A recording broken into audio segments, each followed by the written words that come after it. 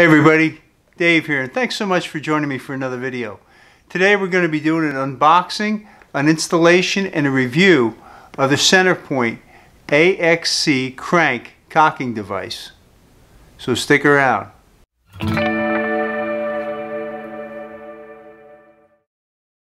Okay, let's go through the unboxing together.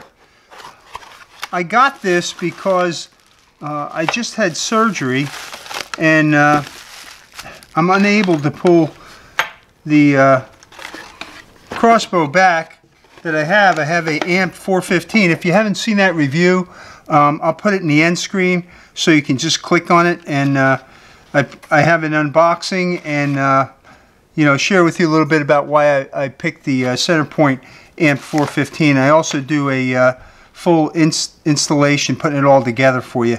So if it's something you want to check out, just check it out in the end screen at the end of the video. I'll put that link in there for you, and I'll put it in the description as well. Alright, so let's see what we've got here. We've got the main body and the string sled. This is aluminum. All this is aluminum, which I think is pretty cool.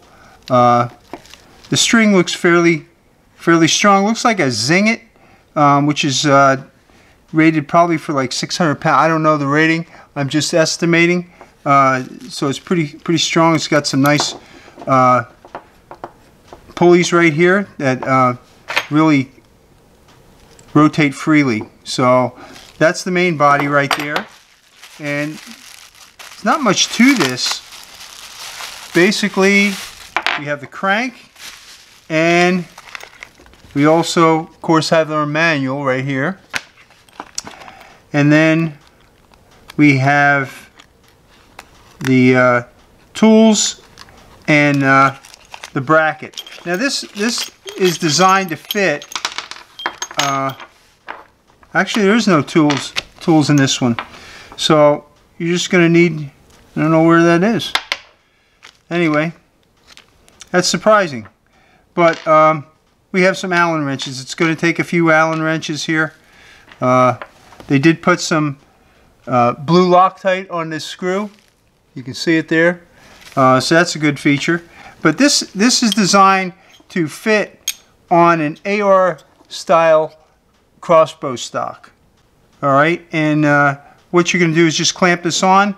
This main piece will slide in here like this.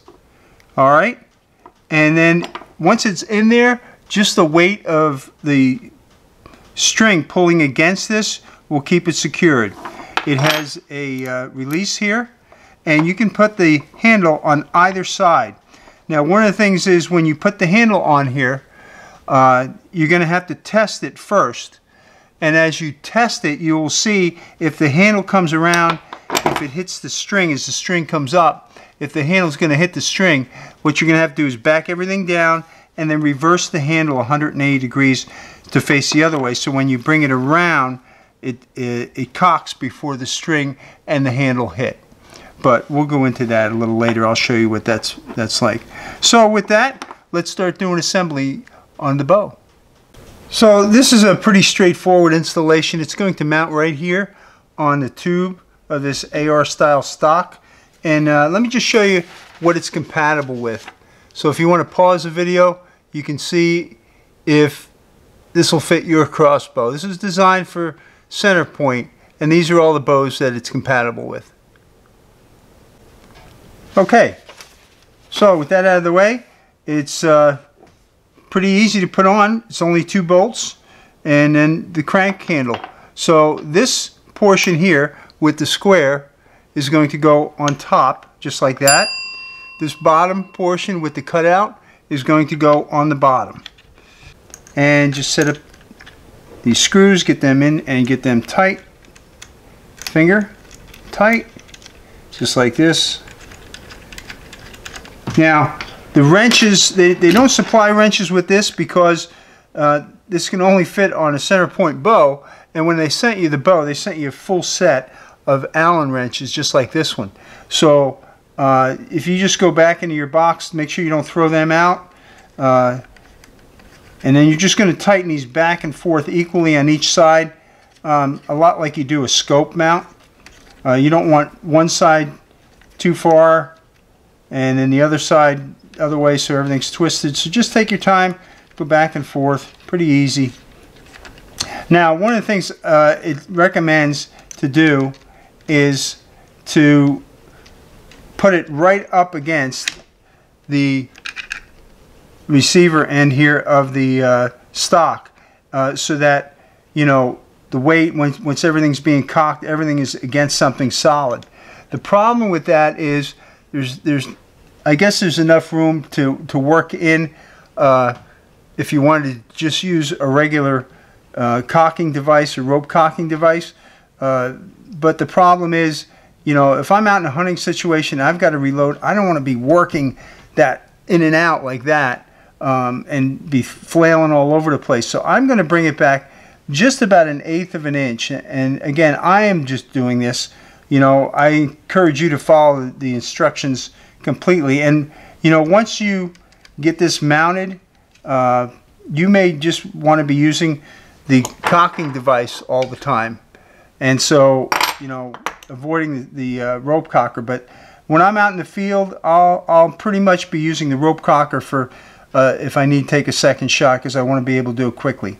Now, once this is on there, there is some play in here. So you want to line it up before you tighten everything down so that it is parallel with the top of this. All right, and once it's there, you can give it a final tightening, and it's on there pretty good. So let's just give that a final snug. Do the same thing on this side, and it really grips that tube. So I don't think that's going to be a problem for me. But again, you know, make sure you follow the directions completely, because I don't want to be responsible for any modifications you might do. All right. So with that on, let's get moving to the handle mount. It's very simple. Okay, so once you have mounted the receiver on the tube, then what you're going to need to do is put the handle on the crank. And so first thing you want to do is make sure that this string sled is facing the correct way, which is this way. That's going to orient which side you want to put the handle on. So I am right-handed, so I like to crank with my right hand. So I'm going to be mounting the handle on the right side. Now you can see that there's a little pin here to set everything, and that's going to line up with one of these holes either way. And then what you're going to do is take this screw with the blue Loctite on it and get that started right in the center there.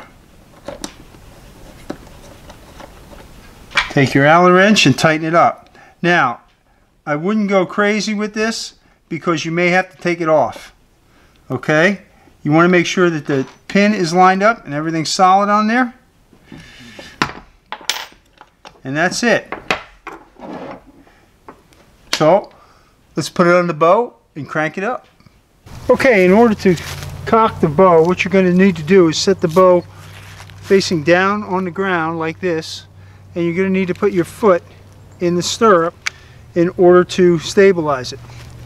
Then what you're going to do is take the cranking device and hook it right into the bracket on the buttstock, just like that. Now, you're going to want to make sure that these catches are facing down. And what you do is press the release here. You can actually just unwind it, get it carefully over the scope, and then you're going to hook it on the string just like that. You're going to want to center it. You're going to also want to make sure that the crossbow is set to fire, not safety. Alright, and at this point you can just start, make sure it's off the scope, just start winding it up.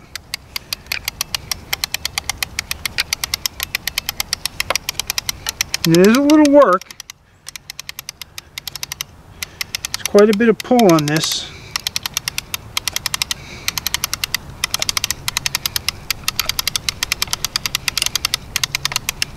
gets easier as you go.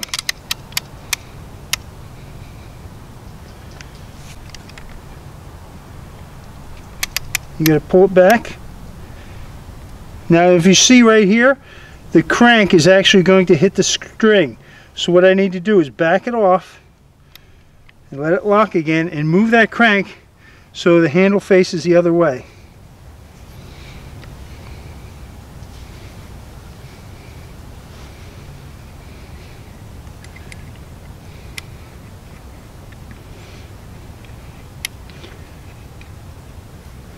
So I'll just move that handle to the other side, just like that.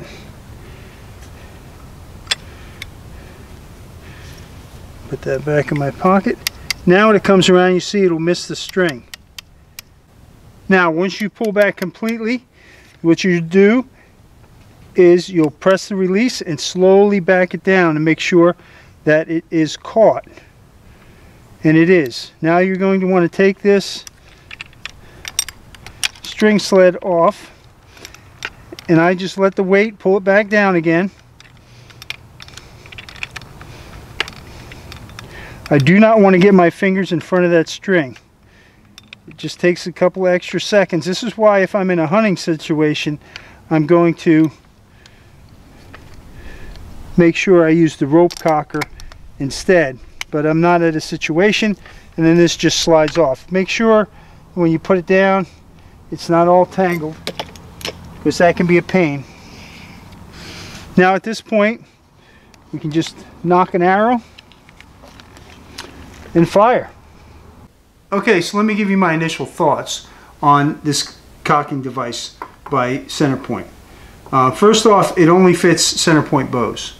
That's not necessarily a negative thing, because they designed it to fit just that one. It does fit very well. It goes together very easily, and it's very solidly built. This is all metal right through here. The pulleys, everything, shaft, all that is metal. The only plastic is this very crank on the handle here. So that is what I really like about it. It is very easy to use. You will find it some initial difficulty getting things started, but once it breaks over the cams on the bow, it comes back very easily.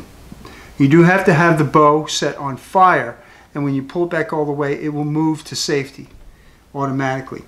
The only thing is you won't feel it. It won't make like a positive click or anything. You'll have to just bring it back all the way till you can't go anymore, and then using the release right here, you'll just back it off slowly and you'll see that it stays.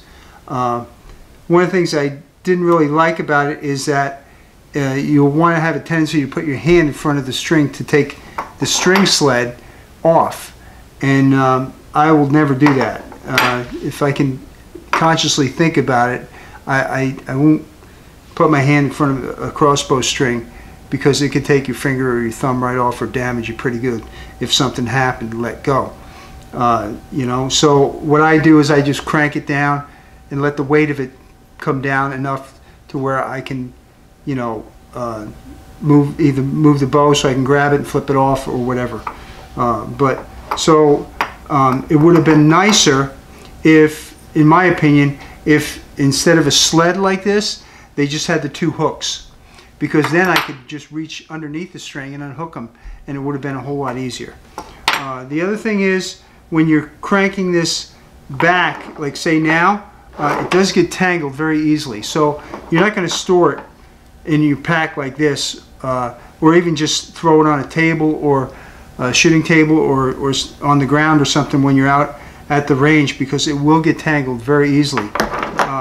One of the things I do is I crank it up, but you've got to have pressure on this when you crank it back in like this, because they brought the string through and the pulleys to the knots inside, and so now if there's not pressure, these can get caught around those knots, and it begins a double wind inside and out, where it's not designed to. It's designed to just slide through back here.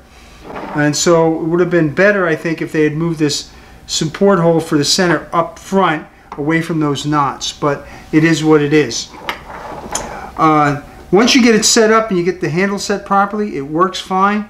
Again, the only thing really negative about this, I think, is the fact that it tangles easily. But everything else, this is braided cord, and it looks very strong as well. So I think it's an excellent device. It cost me, I think it was $79, and most other cocking devices like this are over $100. So the price point is really good. I think it's going to allow me to hunt this next week, because I wouldn't be able to pull back my bow otherwise. And it's the last day here of archery deer season in Pennsylvania.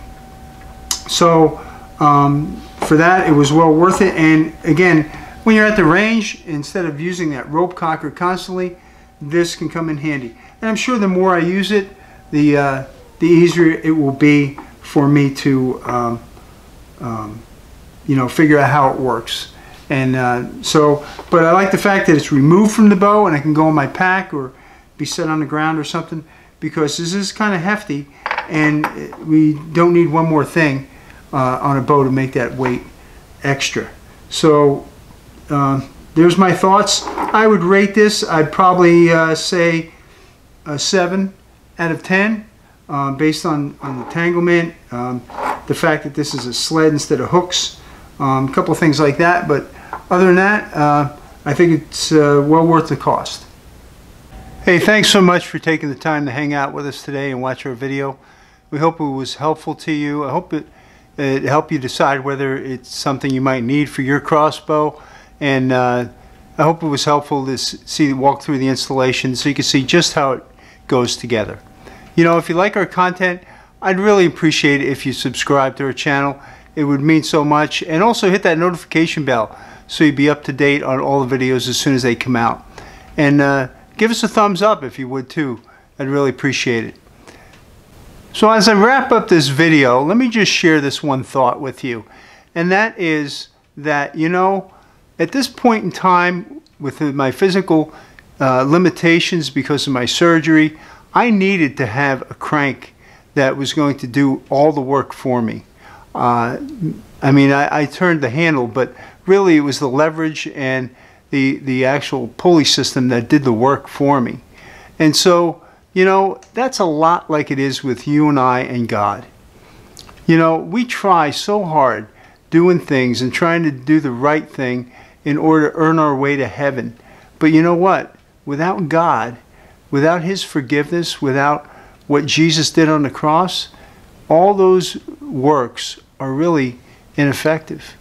You know, in the book of Isaiah, in chapter 64, verse 6, it says this, and let me read it to you.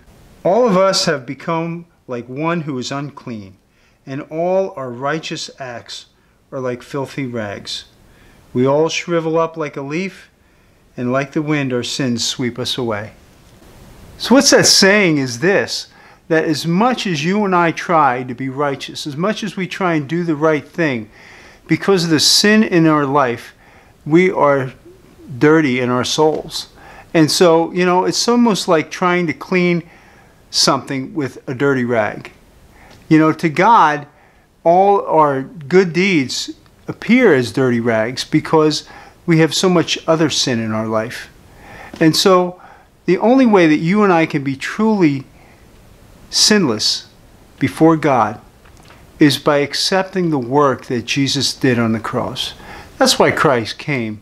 He came to forgive us of our sins, to die in our place, to take the penalty for our sins, that you and I might live, you and I might have our sins forgiven, and even greater than that, have a relationship with God that lasts through all eternity. You know, we can't get to heaven on our own, no matter how hard we try, because there's always sin in our life. The only way to get that sin forgiven is to receive what Jesus Christ did on the cross and begin a relationship with God. And you know, if you're not sure how to do that, that's okay. I've written a short book that I want to give to you for free. It's in the description below. All my books are in the description below. But this one is called Growing Deep, and it talks a little bit about my life, talks a little bit about how the Bible shows you the way to get to God through a relationship with Jesus Christ specifically.